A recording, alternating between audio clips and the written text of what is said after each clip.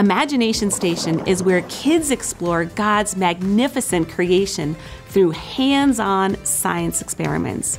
Kids don't just watch an upfront demonstration, they get to get in there and do it. Day 1, we got to do 2 experiments.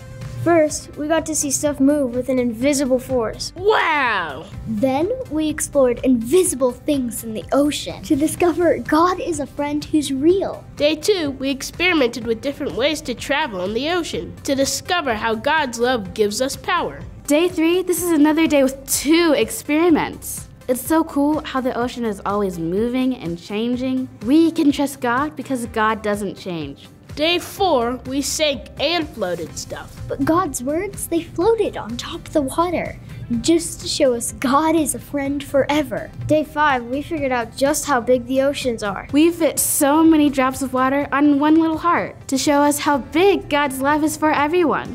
Kids have so much fun doing these amazing, jaw-dropping experiments. They're a blast to lead. Plus, I appreciated the short online teaching videos while I was preparing.